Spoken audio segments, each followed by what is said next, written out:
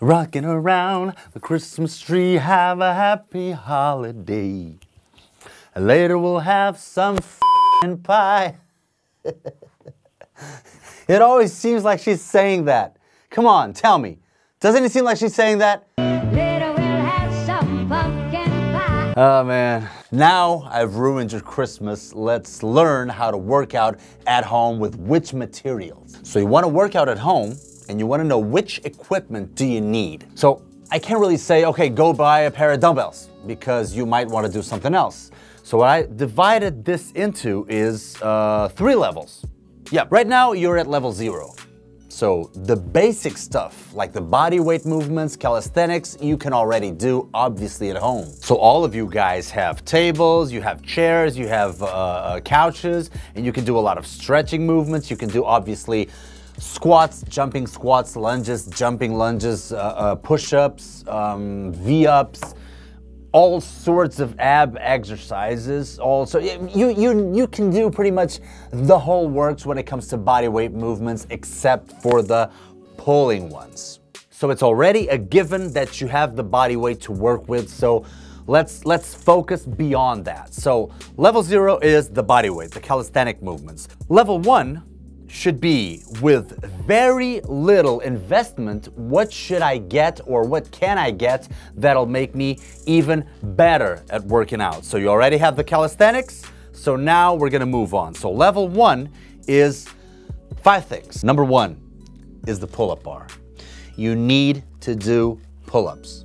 You need to be able to pull either vertically or horizontally. So if you get those cheap ones, but be careful, not too cheap, then you can really get the most out of your body weight training because now you have something to pull from. So any sort of sports store will have it. Number 2, rubber bands. All kinds of rubber bands, but let's start with the ones you need, and we already have a very good video telling you which rubber band to choose and which exercises to do with each rubber band. So once you see that video, you'll know. However, it'll be useful not only for exercises for your whole body, but to help you with getting some extra push on your pull-ups. So if you can't do more than 1 pull-up or 2, with the right rubber band, you might be able to do 6 to 8 or 8 to 10, whatever. So, you know, this will aid in your body weight movements as well. And we're stepping up and we're getting a jump rope as well. Jump rope is very important. It's a way to stiffen your tendons, which is something that I always talk about. It's very important, and it's a way to work your cardio without needing much space. So a jump rope will always be a great option. Next in line, what I first started to work out with before I joined the gym when I was like 18 years old. Okay, I already did martial arts, so I already had the calisthenic movements, but then I started using dumbbells. And not only both sides at the same time, but unilateral dumbbells will really help you achieve a higher degree of fitness, getting stronger, doing some sort of, doing any sort of hypertrophy exercise, and being able to correct some of the imbalances in your physique and or performance. And the last one of this first level is, you guessed it, the TRX. Yeah, ask it for Christmas. Yeah, somebody will give it to you like an ant. You can pretty much attach it either to a door or to the pull-up bar that you already have or will have.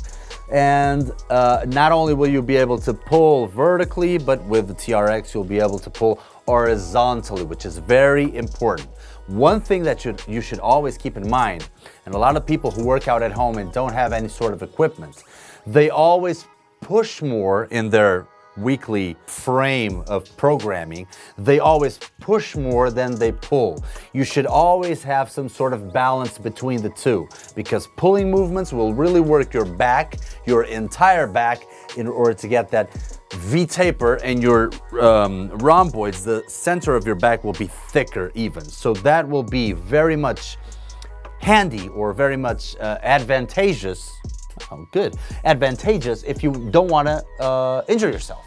So be as strong pushing as you are pulling. So that was level 1.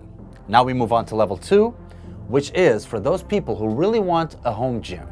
Those people who have enough space to create their own hardcore gym environment.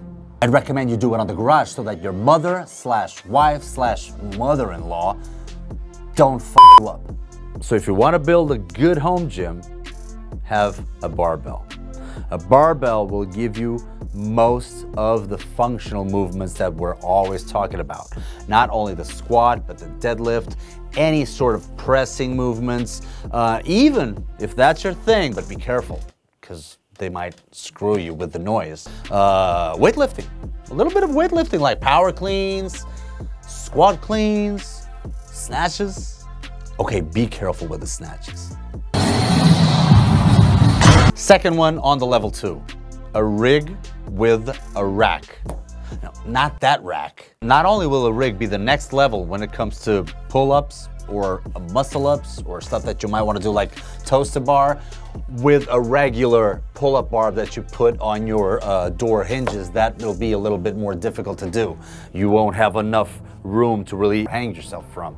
So with the rig, you'll be able to do pretty much most calisthenic movements, and with the rack, you'll be able to place the barbell for you to do the front squat, the back squat, the good mornings, what else? The presses. And lastly, an adjustable bench. I mean adjustable because when it's vertical, you can do presses, and I really got a lot stronger in my shoulders doing seated military press, either with dumbbells or with barbells, but mostly with dumbbells. Or you can incline it a little bit and do incline bench press, or you can flatten it out and pretty much do everything like dragon flags, why not? Or bench presses, obvious. Or if it's one of those benches that you can decline, not only will you be able to do obviously the bench press as well, but there's one tricep exercise called the skull crushers that if you do declined with dumbbells, you'll feel the gravity working much more against you, and you'll get an extra pump, I swear. Lastly, the level 3. Level 3 are the extras, okay? Not those extras. One of these extras, I know that you're thinking something like, oh, is Willow forgetting it? I can't believe it. No, I did not forget the kettlebell. The kettlebell is very important. I just don't think it's as important, and a lot of people don't have the right technique, so it's not as important as the ones I said before. But it's still very important. It really teaches you how to strengthen the hip and work on that hinge, which is when you bend at the hip and then use the posterior chain, which will be the lower back, the glutes, and the hamstrings in order to get that strength, to get that openness of the hip. As for which one to choose, if you only choose one, I mean, start with one that's like medium. Usually for the guys, it's gonna be something like 20 or 24 kilos.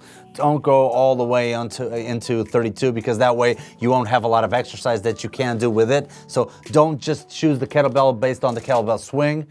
Choose the kettlebell based on the most range of exercise that you will be able to do. So 20 to 24 for the guys, and maybe for the girls between 12 or 16, or if you're a little stronger, a better athlete, from 16 to 20. That's what I would say for a start.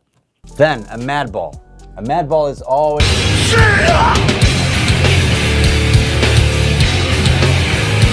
Not that mad ball.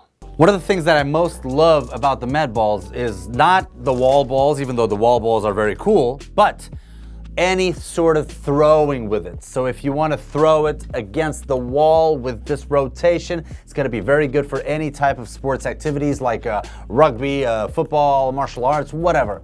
And tossing it either forward or backwards. But be careful with your mother-in-law. Then you have the rings, which is like a version, a 2.0 version of the TRX. You can do a lot of things with the rings that you can't really do with the TRX, like muscle ups or dips, for example. And then, lastly, I would say a box for you to do the box jumps. You can do box squat.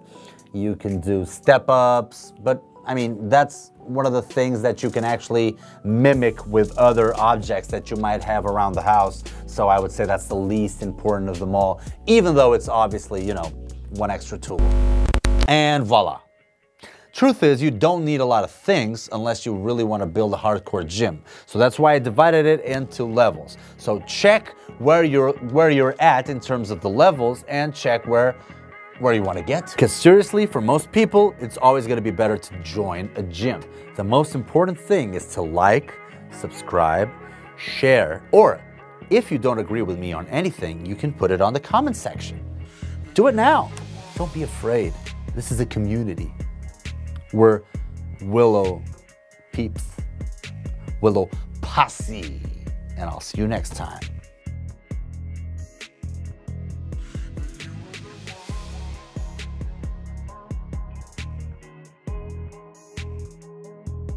It's training for men and women, and that does not mean that you come here on the bike and read the 50 Shades of Grey or the economy paper. Uncles, I'm going to give you a list of exercises, functional exercises, to work on your strength and mostly mobility, which are the first things that we